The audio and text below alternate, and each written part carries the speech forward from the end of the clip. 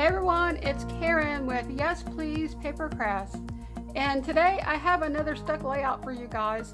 This is number 5 in the series, and I was almost completely finished with this layout, and then I decided to use some Heidi Swapp color shine because I thought the top of the layout looked a little plain. It was just this really dark navy paper at the top, and so I got this gold Heidi Swapp color shine out and started to put some splatters on my layout. Now, I was doing this when I had a couple of my friends over and they were packing up to leave, and so I was very distracted and I just was splattering it on there and not paying attention, and so then I touched it and made some smudges, and I just was really disappointed because I thought I was done with the layout, and instead I ended up with something I was going to have to try to fix. So anyway, after they left, I decided that I would try to add some more Heidi Swapp color shine, thinking maybe I could cover up the places that were smudged, and I just made it worse. So I think this is why a lot of people are afraid to use mixed media, especially when you're adding it at the very end. And sometimes it works out really well for me. Other times it's something like this will happen, and I take that as an opportunity to make my layout even better than when I started. So that's what I'm going to do here. So I was thinking about, how could I fix this, and what did I need to cover up? And one of the things that I didn't like about what I did was, well, there's some smudges in both of these areas, and then I added more color shine, which is really heavy because I was trying to cover up my mistake. But I also decided, since I had so much color shine at the top of the layout, I would put it down here at the bottom, and I don't like how this looks down here on this pink paper. So I have kind of two problems with this layout. One is I need to try to cover some of this up somehow, and the other thing is that I need to change out this pink paper because I don't like how these splatters look at the bottom. They just look weird. It doesn't look random. It's just I don't know, it's just the way that I did it didn't really come out very well. So for this layout, I did use some papers from this paper pad. This is called the Navy Florals. It's a DCWV paper pad, and both this border strip right here, which I fussy cut out, and this pink paper came from this paper pad. Now this blue paper, which it's really a really dark blue. It's almost like a charcoal blue, like almost a combination between a charcoal blue and a gray. And I don't really remember where I got that, but it was from a paper pad, and this is the back side of it. But it's from a paper pad that I got from Michael's, and I can't remember if it was a Craftsmith or Recollections or DCWV, but it was something that I got at Michael's. And so that's what I'm starting with. So I do have another piece of this pink paper, and so I could potentially just cover that up and just put another piece of this paper down. But I think I'm going to take this opportunity to change that paper out and to use something different. And that's partly because I have such a dark color at the top, and then my embellishments ended up being very pastel and very light, and I have, a lot of gold. And I think that I would do better with a different color down here. So the first thing that I'm going to do to fix this layout is to switch out the paper at the bottom. I'm actually just going to cover it up. So I'm going to have to take the photo off. These are not really glued down yet. I should be able to pull the numbers off. And I'll need to pull the heart off, and I should be able to lift this up and slide the paper underneath. So luckily I haven't really glued anything down. I used an ATG gun. I have some foam tape in a couple of spots, and so I should be able to pull that up without damaging it too much. And I'm going to be covering over this anyway, so it doesn't matter if I tear this pink paper.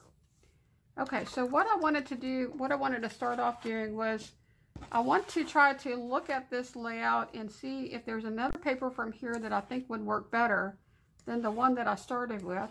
And so I'm just going to flip through here, and I like this kind of a yellow color, so possibly I could do something with that paper, and that might actually work out a little bit better because it's a darker color, and I think there wouldn't be as much contrast between the top and the bottom of the layout. So I could potentially use this yellow paper, or this one here, which is also another yellow paper with little circles, little flowers. So a lot of these papers are very busy, so I don't think I would want to use anything like this paper that has the gold leaves. Could potentially use this red, but there's not a lot of this red color. I think there's this one flower, and then there's a couple of flowers here. So that might kind of stand out too much. That's too busy. That really doesn't go with the layout. I don't want to do anything pink. And this could work, but it does look a little bit busier than some of the other patterns that were in this same color. And that's too busy, too busy, too busy. And then I have this blue paper, but I really think that the yellow would work better. So I think I'm going to pick one of the yellow papers. So let's go back here. So I have this paper. I'm going to flip this around. My paper pad just decided to fall apart. And I'm just going to put this here so you can kind of, you know, get an idea of how this is going to look. If I decide to use that paper, it's going to give a whole nother effect to this layout. And I really think that's pretty with the flowers. So let's see, what else did I have? I also had another one here.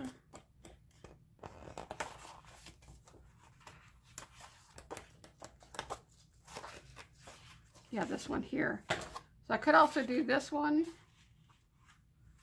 But this actually looks a lot busier than the first one that I tried out. And then there was a third one that had yellow. Let's just kind of take a look and see how that would work. And that's this one here. Flip this back around. Oops. Gonna have to fix this paper pad. It's falling apart. Okay, so, and this would be how this one would look. And I really think this is too busy as well. So I think I'm going to go with that one with the flowers. See if I can find this one right here. Was it that one? No, I think it was this one. And you can kind of see between these two papers that this was more of a tone on tone. You can't really see as much of the pattern, but this one you can actually see more of a pattern. So I think I'm going to go with this one, which reads more like a solid. So let me go ahead and pull this paper out.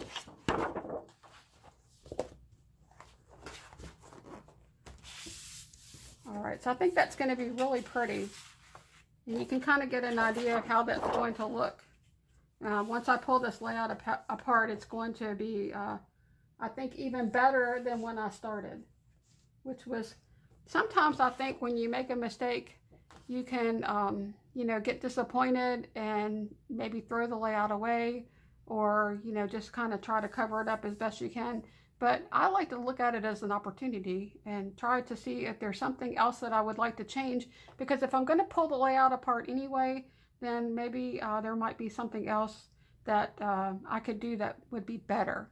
And so I think in this case, I'm going to change the pink paper for this. And I'm not going to do any Heidi Swapp color sign at the bottom, because this paper is almost like a gold and looks very similar to the color up here. So I think that's going to work out much better than the pink would. Okay. Then the other thing that I'm going to do is I'm going to move some embellishments around so that I can try to cover up some of the splatters that I did that don't look very good. And so probably one thing I'm going to try to do maybe is put the butterfly somewhere up there, and that might try to cover up some of that.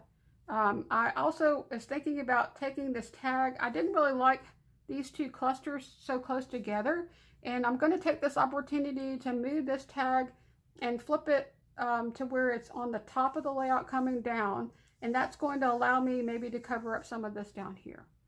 Okay, so I'm going to go ahead and do that, and y'all know I can't scrap and talk at the same time, so I'm just going to speed this video up and do a voiceover for the remainder of this video. So let's go ahead and get started fixing this layout. So I didn't have to take much of the layout apart in order to fix it. I removed the date and also this heart, and that heart was a little bit of a challenge to get off because I had used foam tape and it was really sticky, but I did manage to get that off. And then I lifted up the picture and also that border strip, and I'm just going to tuck this paper underneath and glue it down. And I decided that I wouldn't worry about how long the paper needed to be. I could just cut it off at 12 inches, and I thought that would be a much easier way to get that even with the bottom of my layout. I'm also going to trim off the side because you could see a little bit of that dark blue paper. It was just a very small amount, but I was able to trim that off with this paper trimmer.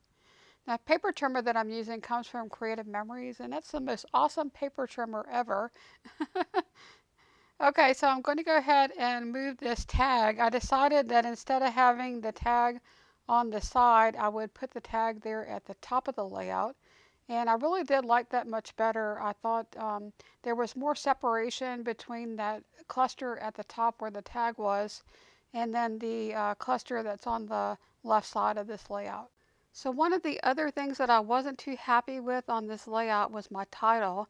I had the title Haley and Shiloh because that's my niece's name and her dog's name.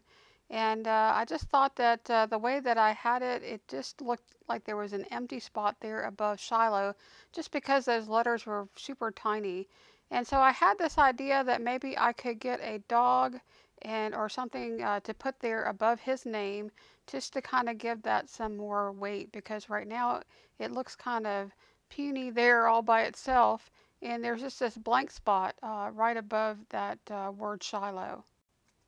So I spent quite a bit of time going through this ephemera looking for something to put there above Shiloh's name.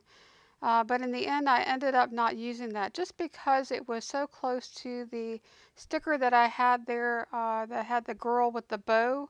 It just didn't look right. It was just too much there together. And I tried it without the girl, but I didn't like it. And I tried it with just the dog head, and I didn't like that either. Tried putting the girl on the other side, but there was just way too much on that side of the layout. And so I'm just going to scrap the idea of using the dog head, and I'm going to try something else. So the next thing I'm going to try is to move the title over and put the ampersand above Shiloh's name. And I really did like that so much better. And I'm just going to push the names over toward the middle of the photo, just so there's a little bit of space on either side, and center the title above the photo.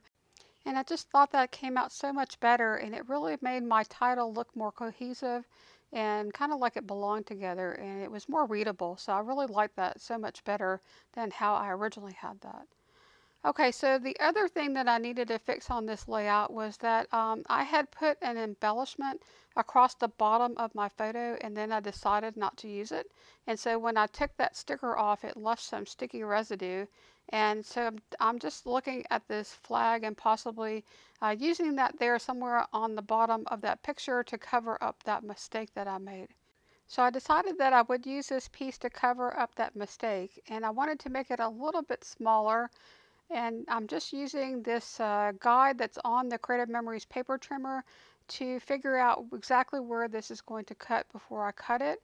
And that's one of the really nice features about this particular paper trimmer. And it's very similar to the Fiskars paper trimmer that has the wire. And that's one of the features I really love about the Creative Memories trimmer.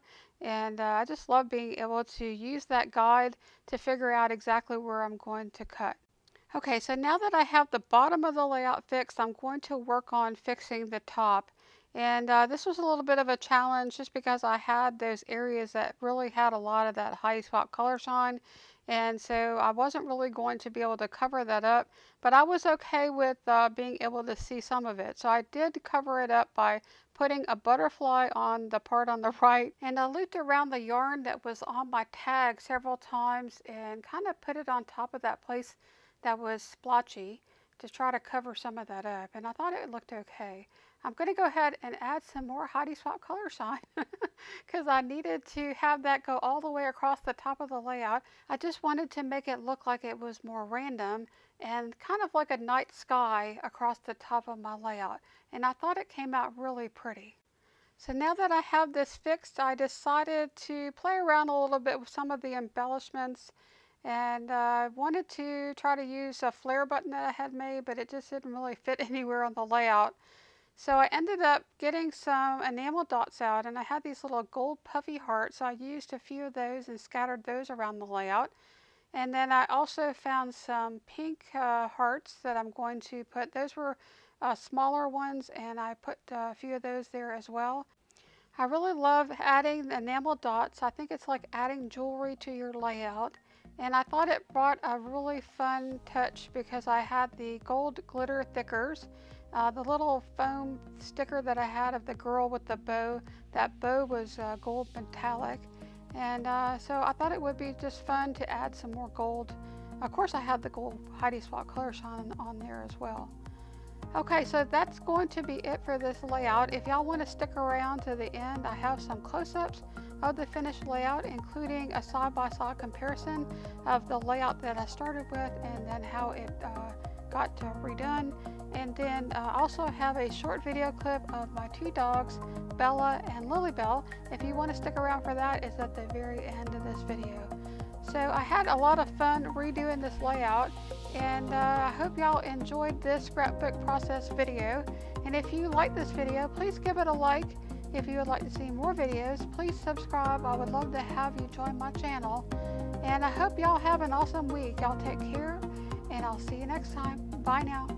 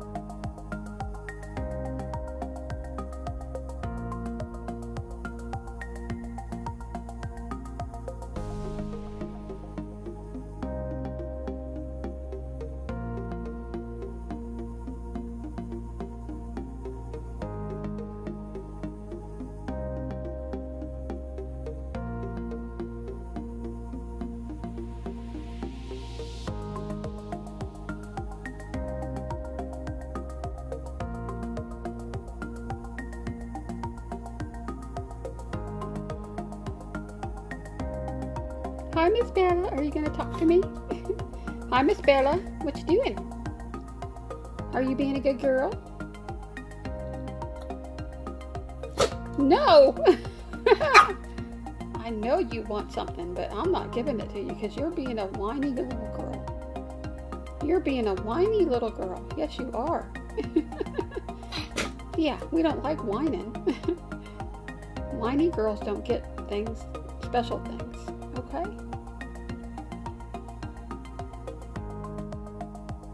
Are you a good girl? No! You're a bad girl?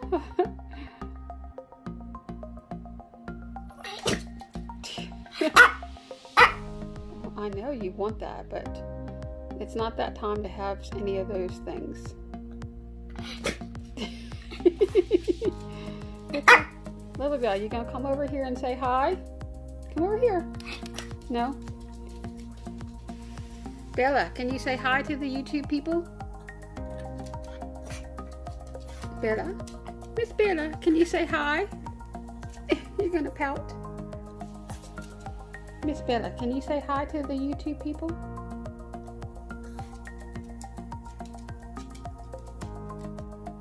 Why did you go in a circle? Were you thinking about laying down and pouting because I asked you to say hi? Yeah, you seem quite upset. I know, but you're not getting anything right now. Because you're being a brat and you're whining, and that's not nice. I know. Only good girls get special things. Are you going to be a good girl? You are? Yeah? Okay. Oh, your life is so hard. Yes, it is. You sure got a lot to say today. You seem quite upset. Did Mama go to the kitchen and she didn't get you anything? I know, but you can't expect to get something every time I go into the kitchen. Nope. It just doesn't work that way. Y'all are getting too spoiled. Uh-huh. I know. Okay. I think Lilybell's going to try to stay out of this one, huh? You got anything to say, Lilybell? Miss Lilybell, you can come over here? Come over here. Come see me. Do you got anything to say? Where are you going? No. Hi, Lilybell. Do you have anything to say today? Would you like to say hi? Can you speak? No?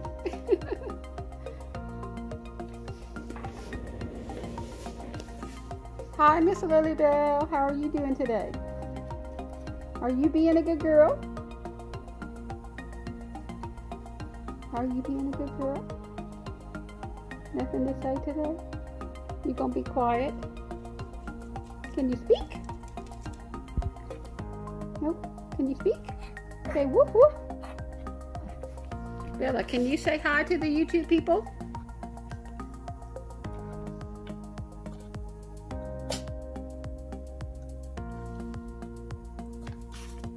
Miss Bella, can you say hi to the YouTube people?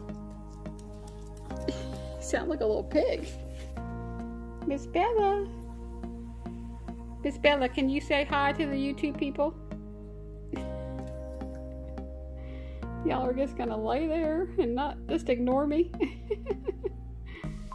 Oh my goodness.